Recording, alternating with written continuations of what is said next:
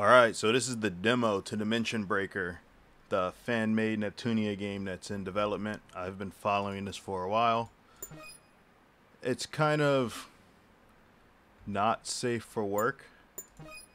There's a streamer mode that will disable that stuff. I'm going to be playing without the streamer mode, and I'll just go back and self-censor whatever needs to be censored. But I've played through this, and it's a pretty alright game. It's not, you know, the demo, it's a demo. So I'm just jumping right into it. Value might be a little wonky. It's not perfectly set, but first mission features Uni, second features Netgear. You have the tutorial. Volume might actually still be, like, I have it way down here.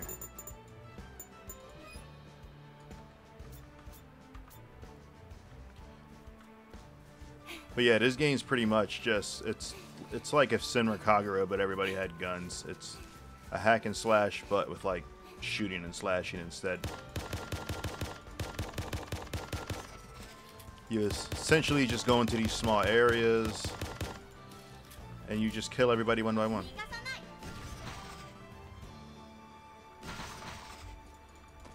Shooting and filling up that middle bar that's under my HP fills your EXE drives gauge,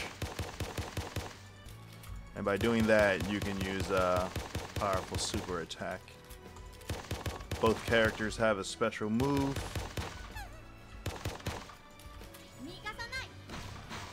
Uni's is this, Netgear's is their sword slash or whatever, and everyone has and both characters have a special skill as well. Uni's is a slow motion bullet time matrix mode as seen there, and you can change weapons. I actually didn't know this the first time I went through the demo, and it made playing this game such a pain. But once you realize that you can actually save other weapons and carry them with you, the game tells you that, but it doesn't tell you how to access them, which is with the 1, 2, 3, 4 button. But that made the game a lot more enjoyable. You can reload with R. It's keyboard controls for now. The devs say that controller support is going to come with the full game, so hopefully that pans out. In my opinion, the best way to play the demo, because the demo is actually pretty difficult, or at least it was for me, because I had no idea you could even carry more than one weapon. But based on what I'm playing, I think the best way to play is to essentially use your automatic rifle, fill your EXE drive,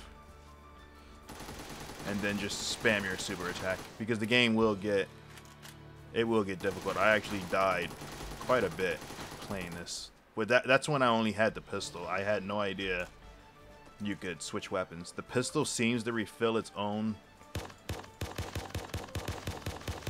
ammunition over time. Like, even if you run out, it'll go back and refill it. The other weapons don't, and that was my problem, because I picked up this shotgun and it switches you to it automatically, and I ran out of ammunition and I got locked into like one of these small battle areas, and I had no idea how to even, you couldn't continue. But now that I know you can carry multiple weapons, it definitely plays a lot smoother. You know, I'm not just doing single shot playing with a pistol. Like, you can imagine how much of a pain that would be. That's not saying it's a cakewalk. Like, a lot of these enemies they kind of have some annoying properties. Like, these ones will shoot at you from afar no matter where you are. The healing doggoos will heal over time. Like that, he just healed, so. But usually using a EXE drive wipes them out, and this, you know, they drop with 1 HP left after you get their health down. And like this guy, he's just been healing up in the background. Like, imagine doing that 1 by 1 to every enemy. That's how I had to play through this the first time, because I had no idea.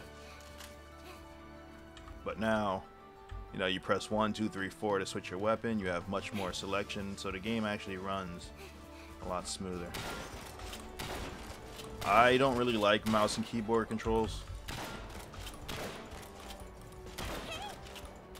so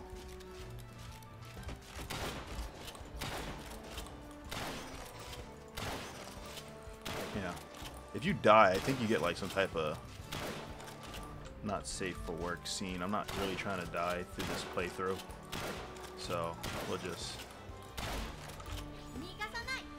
There's not much to fear. The giant doggoos, they're probably the ones to watch out for,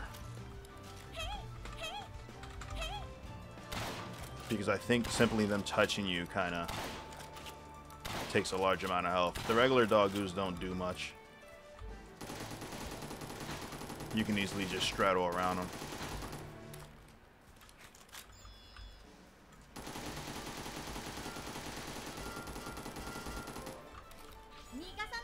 And these robot things are kind of annoying.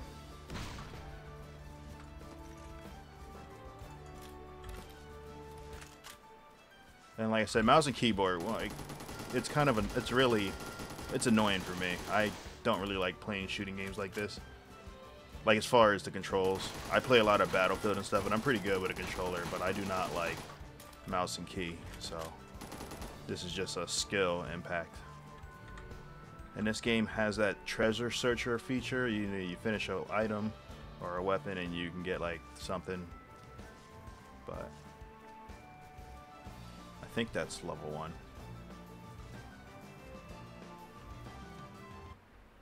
Yep. And then you can continue. And this is just Nepgear's information. She plays, her guns are a tiny bit different from Uni's. She's somewhat more of a power character instead of a straight up spammer.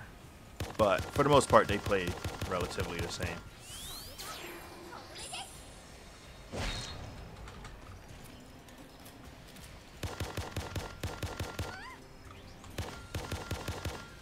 As you can see at the top, this guy has like a breaker damage bar, and if it looks like I'm getting hit a lot, it's because I need to get good. I fucking hate mouse and keyboard, so I can't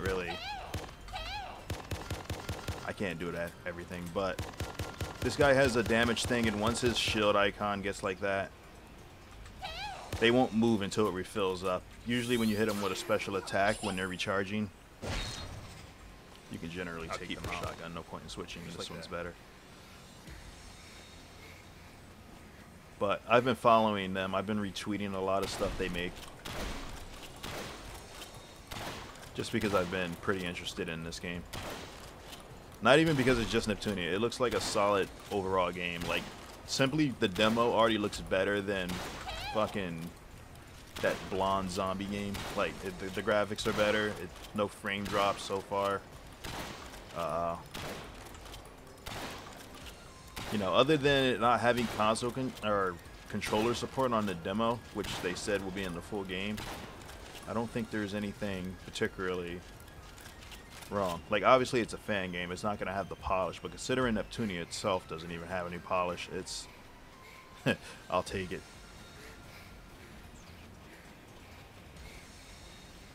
But I'm just going to run back up here. I'm going to grab that piece again. Hopefully I'll be able to get through this without dying this time. Like, there's a little bit of difficulty to it, so it's kind of like a bullet hell game, but not as precise. You know, if I wasn't talking, I'd probably be able to focus more on like the mouse and keyboard controls. No matter how much I play, I will never get used to mouse and keyboard controls, so that's just me getting good.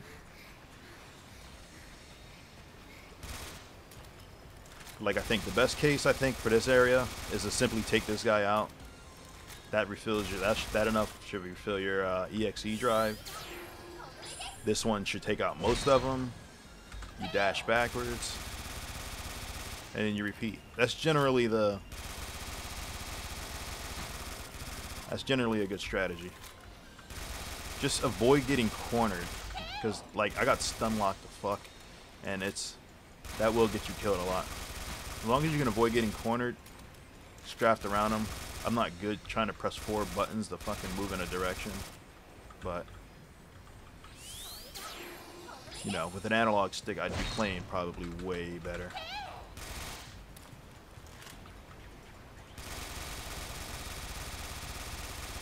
And if you want to see Nepgear's fucking special attack or special skill, that's what it is. That will last as long as your EXE drive lasts, and then once it empties, it'll disappear. Personally, I think it's just better. I mean, it's probably a part in the game where that's useful for, but in the demo itself, since the demo is relatively difficult, I think it's much better to just, you know, fucking, to just save your EXE drive for bosses. Like I said, you grab this, that guy's gonna explode, so you run. He'll target you a little bit while he's in here, and then he explodes like 5 minutes later. Or 5 seconds later. See, and he's gone. I got all my ammunition back from collecting that box. I think it just refills them totally instead of a percentage, so you can probably get that one if you want. As long as you skip one before you come back here. And like I said, once you come back here, you want to take out the first fucking segment, and then, you know, it's not too bad. If you want to use your Q first to kill some of them, as long as your EXE drive is full before the second wave comes out, because you really want to kill the demon fucking thing. I forget what it's called in Neptunia. You just want to get your bearings. Like, this guy's shooting at me.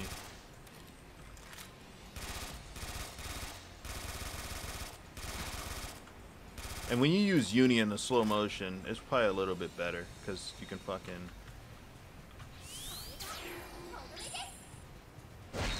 You can do slow time, bullet time.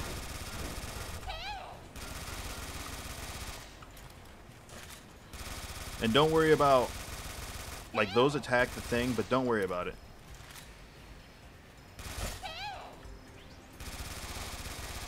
Because they won't specifically...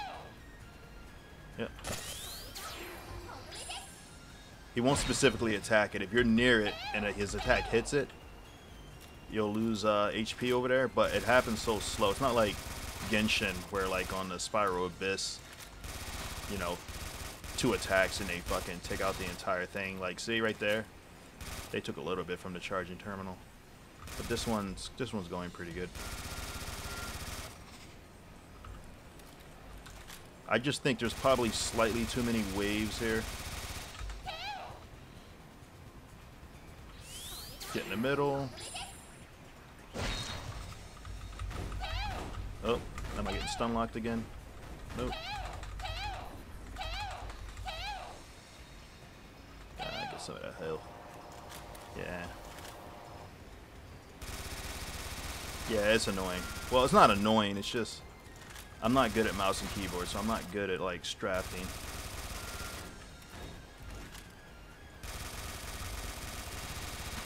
I recommend you take out the fire doggoos first. Or, if you want... I thought my fucking gauge was full there.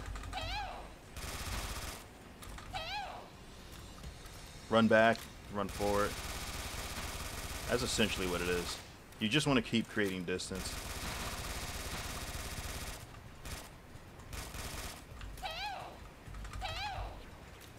That guy looks like he's minding his own business, so while he does that, it's a good idea just to focus your fire on these guys. And you can press the R button to reload at any time, so you're not wasting ammunition. But with him distracted...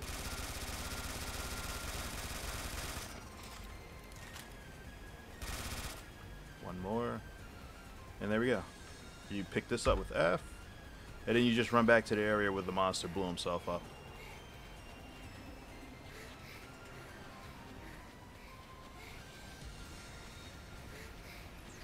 And this game has like a few other modes. It has like a shooting range and some type of tower run bomb thing that's following you.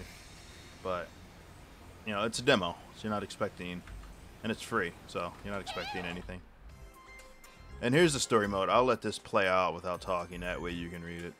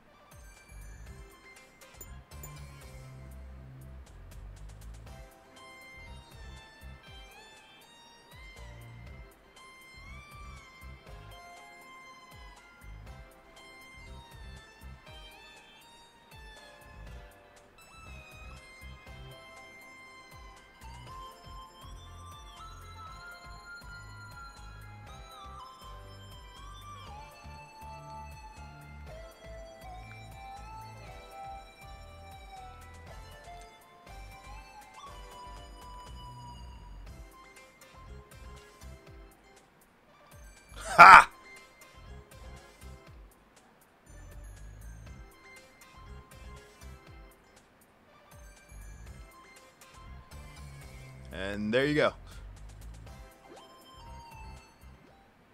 I'm going to skip the trailer. You can view the trailer in the other one. It's just going to show this. If you pick the other option, it's just she hugs you from behind and there's something poking your back and the game says you can do with that information of what you will. But that is the demo. You know, nice main menu screen. There's some tutorials here. Shows you how to move. Dodge, special attack, sprint. See, this is where I got confused because it says you can carry 4 weapons, but it doesn't exactly tell you how to do them. Like 4 sidearms can be carried at the same time. They are sidearm, regular weapon, close range weapon, and special weapon. Special weapon is character specific, but it doesn't tell you how to switch between them. Character skill can be triggered by pressing E while aiming. Nepgear's ability is the wingman. Trigger it by pressing E directly. And press Q to perform a finishing move, which consumes the blue gauge. And that's the demo. I mean, I guess since I came this far, it doesn't look like there's much to, you can't access that special content menu. This is just firearm training. There's no reason to go through that. I mean, I can show it real quick, I guess. You know, it's just, you can pick up the weapons from her. She's the one that hugs you from behind if you pick that other option. I mean, the character designs are alright. It's like a mix between, what is it? Tommy, I forget how it's pronounced. Tieman, that ninja fucking game.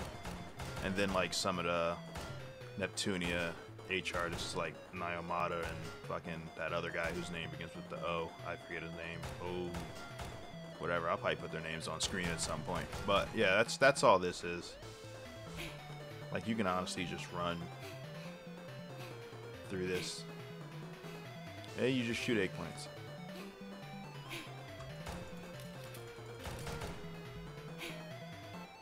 But I'm not gonna do that though.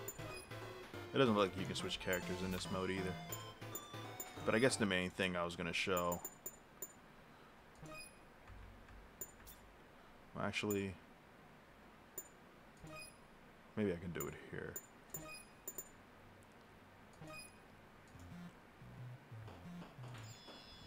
This ball chases you. Apparently there's nothing at the end of this. It's just how far can you get. You can shoot these if you want. Well, not if you want. You'll have to in order not to lose so much health.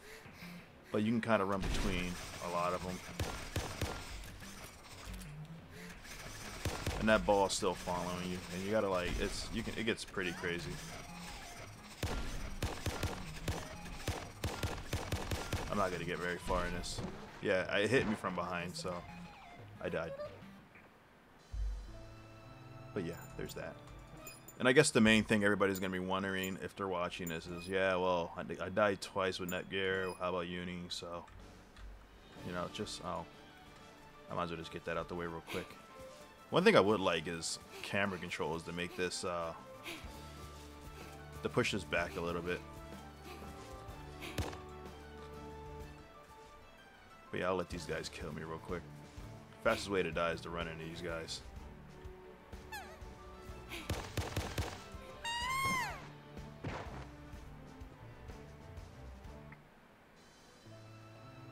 Yeah, I will probably have to censor this one. I mean, there's nothing to actually see, but it's probably a bit worse than Nepgear's. But that is the game.